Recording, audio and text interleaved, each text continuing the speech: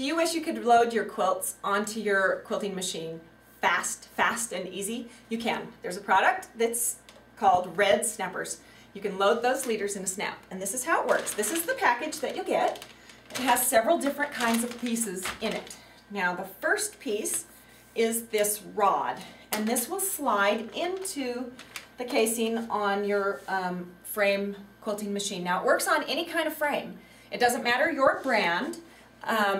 It just matters that you have a leader and that your leader has a casing, and that casing works best if it's 3/4 of an inch. That allows these to slip in but not wiggle around too much. So you put 3 of these into each casing for a 12-foot frame, and that's what I'm showing here. Now I have this screw here. It's called a dowel screw, and I screw it into the end of the rod that's already in there. And now I'm going to screw this next one on, and I screw them right up next to each other. Now those will stay together. They won't come loose. And then you can slide it right in. If you ever need to take them out, you can. Now they're very flexible. You can put them in here easily without having 12 feet, the length of the table in the room, to slide it in. And once you have that in, you are ready to clamp your back onto the machine.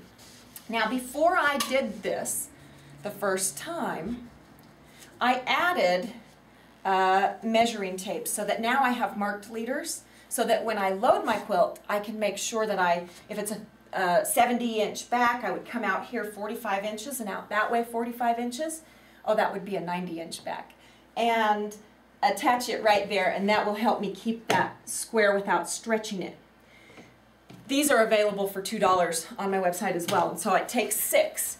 I start in the middle and sew it out, and I do that on all 3 rollers. Once those are in, I'm ready to load my quilt top. Now, here's my quilt top. It's going to go on here. Now this is the center, and then I would line up. These are the little pieces that you'll find in your package, and they are to help you put your quilt in the right place and hold it in place while you put the bigger ones on there. So I would have found the middle of my quilt, and I line that up right on the edge there. So I'm happy, and I put that clamp there, and then I come out here to the end and add one more and do the same on the other end. Then I take one of the long clamps. Now this is the long clamp, and most of the time one long clamp going from the middle out to the right and then another one from the middle out to the left will be enough. But if it's not enough, if your quilt is bigger, then there's another one that you can add that will reach all the way out to the end of your leader. Now you probably won't need those most of the time because most of the quilts we do aren't 120 inches. So here, this is down. I'm going to put the clamp right on top here, and with the palm of my hand, I'm just going to push that down. When I come to this clamp, I'm going to peel it off, but keep the fabric in the same place and continue pushing this down. I do that all the way out to the end, and then I do that on the other side as well.